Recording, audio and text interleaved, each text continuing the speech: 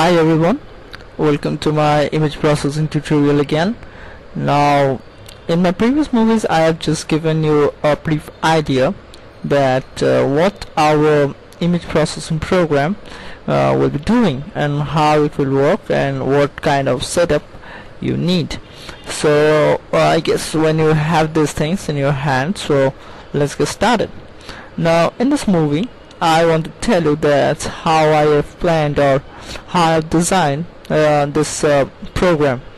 So first we will go into the project, and there we will go into source packages, and inside default package we can see there are basically 3 Java files.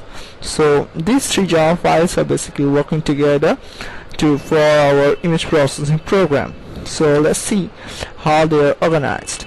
Now the first thing that I want to tell is that the main means which one have the main method in it. So we will go there here. So this is from where the execution actually starts. Now let me tell you what this piece of code or this Java file is doing. It's actually implementing the other 2 Java files. There is this Java file, there's a filter Java file, the image filter, and the image panel. Now this image viewer actually loads the file from the hard text that we've been providing from the command line argument that you can see, say this one.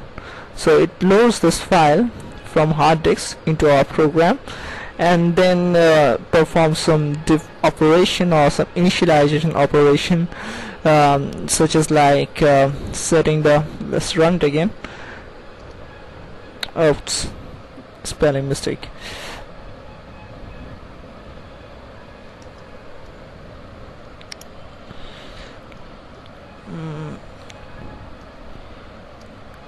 Now as you can see that it performs certain initialization operations, such as like giving the title and making the window close, so this sort of things, and it is basically the heart of the image processing program.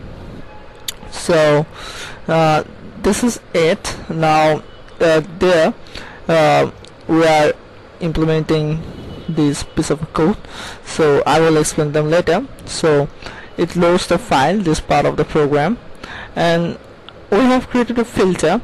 Now I will tell you what is filter is all about in image processing. And now this is a filter that we have created, and this is the image panel that actually holding the image. So let's go to the application again. So there you go. So the responsibility for loading this file from the hard disk, this jellyfish.jpg file, is the responsibility of this one, and implementing our algorithms, I mean this processing algorithms, is the duty of the image viewer file. And then you go with this one, the filter, which gives us the effect of this greenish type of thing, which is actually a blue one. Sorry, not this one. Let me show you. This one is the original image. So the filter part is providing the effect, and image panel, this file, is actually drawing the image inside this panel, means this part of the window. Let me draw this part from here to here. So I guess now you have a clear idea. Now from the next movie I will be telling you that how each files work. So thanks for watching this video, and people who have missed the first one, they can obviously go to the playlist and see the first movie, and stick on for the others. And thanks for watching this video.